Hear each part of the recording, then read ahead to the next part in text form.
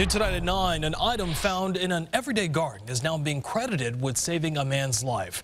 Get this man was thrown from a car after a crash on Route 66 near Claremore. Fox 23's Katie Higgins is live tonight with what happened next. Katie? I'm told the man flew out of the car, and get this, rather than landing on the ground where he could have been run over, he landed on the roof of this pergola.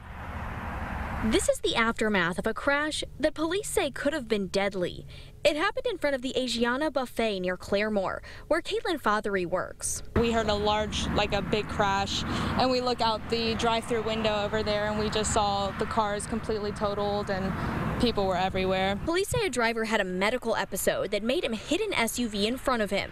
The SUV flipped with 5 people inside. One of them, a young man, flew out. I imagine he would have flown completely onto the cement. But he didn't. He landed on top of this pergola, and police say it probably saved his life. It's really crazy. Someone had climbed up and was holding his head up. He was just completely unconscious, and he was just hanging lifeless. You can see how the car ripped through the grass and came to a stop here. Another landed in this ditch.